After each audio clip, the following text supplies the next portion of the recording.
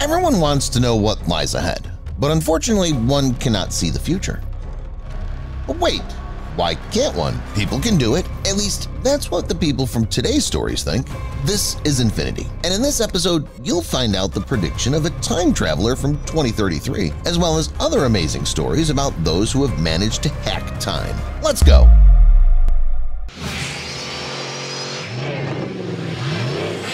A certain man suddenly appeared on the social network, claiming to have come to us from the year 2033. The guy quickly gained popularity on the internet and showed curious footage. The time traveler attached a picture in which he showed what would happen to the United States in 10 years. He said that on the territory of America there will be an unprecedented hurricane. The waves will rise up to 780 feet in height, but there will be no human casualties. The interesting thing about this case is that his picture was repeatedly subjected to checks, and oddly enough, all of them had passed successfully. Does this mean that the man could really fly to us from the future and warn us about cataclysms?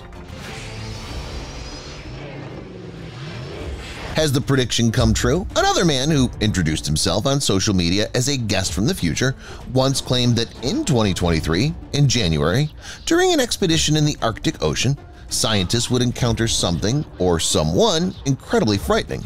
To prove his point, the guy attached an unusual video in which the sounds of a deep-sea creature growling can be heard.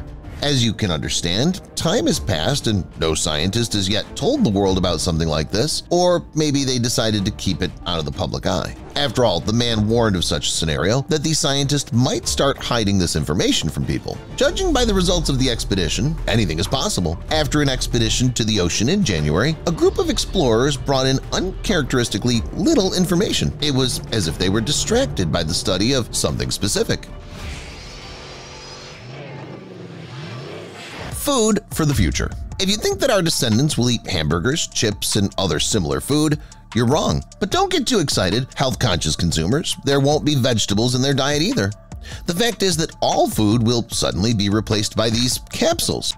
One such capsule will be able to saturate a person for a whole day. A young man named Casper, who came to us from 2075, told scientists about this. He said that this innovative technology was shared with humans by aliens. Speaking of them, mankind will be friends with aliens already in 2028. Moreover, people will not just take pictures of them somewhere in the sky, meet them live, and so on, but even exchange knowledge and get a serious boost in the development of medicine. Casper also said that in the coming years, the whole world will be waiting for the melting of the ice, which will especially affect the United States. However, if the time traveler survived this cataclysm and came to us from 2075, taking a jar of miracle food with himself, it means that modern people will be able to survive the flood. Do you think this story with the unusual food can be true? If you believe the guy's words, then all the citizens of the country will be supplied with it by the government. Everything would be absolutely free and, as I said, nourishing. On the one hand, that'd be really great. Free and super nourishing food. What could be better? But would people be able to give up the usual sweets, some snacks, tasty drinks, or just original dishes? Food has long been an important part of life that people certainly don't intend to forget. In any case, I'm waiting for your opinion on this in the comments. The right investment. People always want to be richer.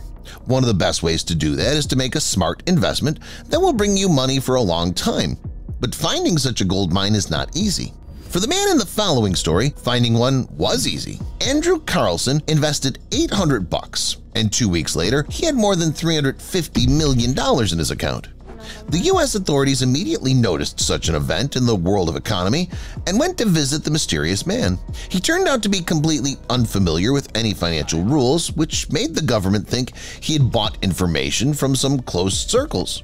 This is a criminal offense, which caused Andrew to be arrested. While in court, the man stated publicly that he had not bought any data leaks and no one else had shared anything with him. He simply came to us from the year 2256 and knew about all the major events in the market. That's what allowed him to get rich so quickly. Of course, none of the jurors believed this version, and Carlson ended up in jail. The man continued to ask people for help, making lucrative offers like, "I'll share with you the coming world events and you let me go free." But none of Andrew's theories were heard by the top law enforcement officials. Not much time passed, and someone unknown posted $1 million bail for the man. After that, Andrew disappeared and was never seen again. Could it be that he went back to his present time? Stuck between worlds. A young surgeon and a girl with a child were riding a train in their compartment when suddenly the carriage doors opened and a frightened man with eyes round with terror appeared in front of them. The stranger held a goose feather in one hand and a large leather wallet in the other. "I am Minister Jorge de Balenciaga," he shouted desperately, and when he looked around in dismay and, lowering his voice, asked the shocked passengers pleadingly, "Where am I?" His appearance terrified the people in the compartment, and the surgeon jumped up and began calling for help, looking for the conductor with other staff members. But as soon as everyone rushed there, no one was at the scene of the accident. The mysterious man was missing. If the story had ended there, it would have been forgotten, but the best part was just beginning. At the very spot where the mysterious stranger had been standing, the surgeon found his wallet and the feather that had fallen out in a hurry. These objects looked as peculiar as the stranger's clothes, so the surgeon decided to show them to historians. It turned out that both the feather and the wallet were made in the 18th century, but for some inexplicable reason, they were preserved in near-perfect condition. To make sure of everything completely, the man decided to find out if a man like Jorge de Balenciaga existed in the past.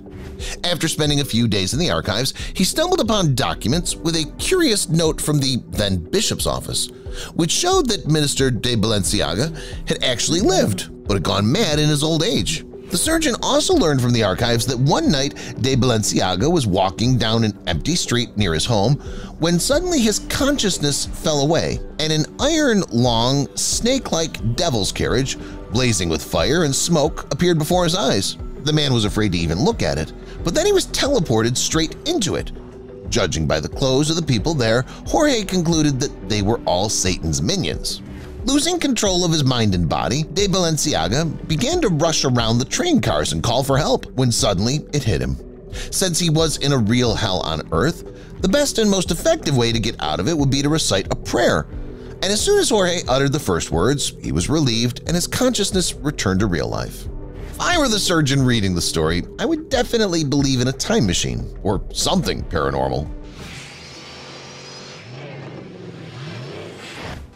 Bad landing. Sometimes time travelers can literally fall down on us from heaven. It was 1996. It was an ordinary sunny day. A girl named Martha Crawford was doing her household chores when suddenly she heard a strange sound. At first, the woman didn't understand where it was coming from, but soon there were clearly no more options. It was the sound of the engine of a rapidly descending plane. Looking out the window, Martha realized she was right. In a few seconds, the pilot and his broken vehicle were in front of her. The woman immediately ran out of the house and ran in his direction, but not to provide first aid, but to criticize the pilot for choosing such an inappropriate landing spot. He ruined her lawn. The man, on the other hand, wondered how she could even talk about the lawn if he had just been literally fighting for his life. Listening to the story of how the pilot ended up here, Martha was horrified. According to him, he was a U.S. Air Force pilot, and his name was John Walker. His squadron came under surprise fire from German Messerschmitt aircraft over French territory. He and his comrades shot back, but then there were no more bullets left. He decided to ram the plane, and when his fighter jet collided with a German plane, John attempted to escape. He threw down the cockpit canopy, intending to jump out with a parachute, but lost consciousness in the same second. He woke up in the same plane a few feet off the ground. Using all his flying skills, John managed to land the plane on Martha's lawn. Well, if that had happened to me, I would have thought he was some kind of psycho and called the police. By the way, that's exactly what Martha did. The man was given first aid and then promptly admitted to a mental institution. But fortunately, the case wouldn't simply be hushed up. It had already reached the masses, which meant that there was a lot of interested people who wanted justice to be done. One of them was a reporter, James O'Hara, who pulled up the archives and found out that Walker's plane was indeed the property of the U.S. Air Force Squadron. On the day the pilot talked about, the entire squadron was destroyed, but the wreckage of John Walker's plane couldn't be found, so the pilot was considered missing for 50 years. Reporters even found the pilot's personal file and, looking at the photo in it, finally lost the power of speech. The men looked like two peas in a pod. Oddities in the forest. In 1901, two English women decided to go on vacation to France. They visited many sites, including the Palace of Versailles. After the main part of the tour was over, the girls decided to see the Petit Trianon, the palace located within Versailles, which King Louis XVI had graciously given to his wife Marie Antoinette. On their way to the palace, however, the girls were lost in the forest. The silhouettes of two men flashed before them. They thought they were some kind of guards and immediately went to them to ask for directions. But then they were greatly surprised when they came closer. The two men were dressed in bizarre 18th century garb and also spoke in a completely incomprehensible ancient language. The oddities didn't end there.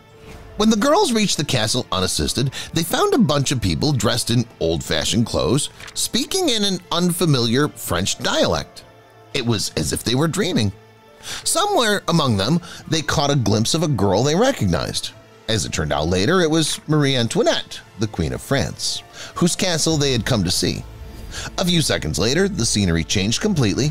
The strange vision disappeared, and the girls found themselves in a crowd of modern tourists. Yes, this story sounds frightening and just unbelievable in general. Do you think it could be true? Could the forest have teleported the two girls somewhere back in time? Or did they just decide to have fun that way and become famous? That's all, guys. Do you believe in time travelers? Let me know in the comments. Thank you for watching, and see you later.